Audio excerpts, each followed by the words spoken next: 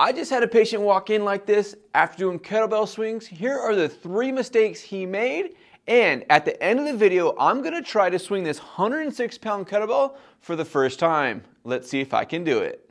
His first mistake was his setup. When he went to set up the kettlebell, his back was very rounded. It's very important in this position that you load your glutes and hamstrings. The kettlebell swing is a hip dominant movement. You want to drive with your hips. If you're like this, you can't utilize your hips. You're going to pull with your lower back, and you're going to start the movement using your lower back, which is not going to feel good. Really make sure those hips are loaded. Hike that kettlebell up into your hips and start to swing from there. Second mistake that this patient made, and that is probably the most common mistake I see people make, is when they go to swing and they come to the top of the swing, they actually lean back, putting a ton of load on the lower back, which needs to be avoided at all costs. Instead, when you come to the top, you need to squeeze your glutes, and as you're squeezing your glutes, you're going to exhale. That's going to lock your spine in and protect your lower back. It's going to look like this. Make sure those hips are loaded before you start to swing. Pop.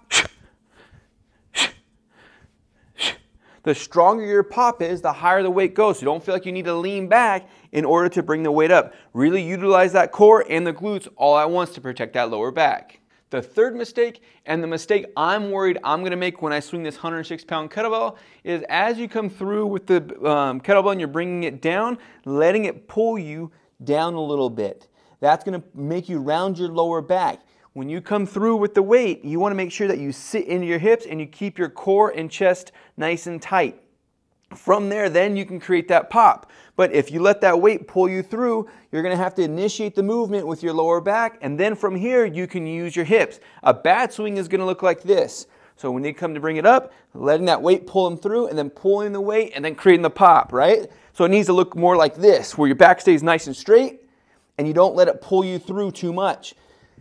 That constant flexion is going to create some discomfort.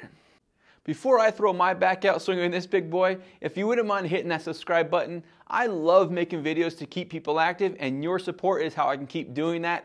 And if I make any of the 3 mistakes that I just went over, please drop a comment and let me know. I'm actually kind of nervous. This is my first time ever swinging this big boy.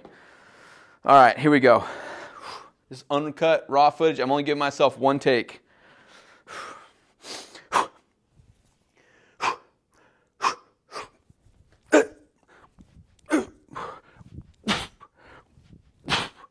Ah, wasn't as bad as I thought.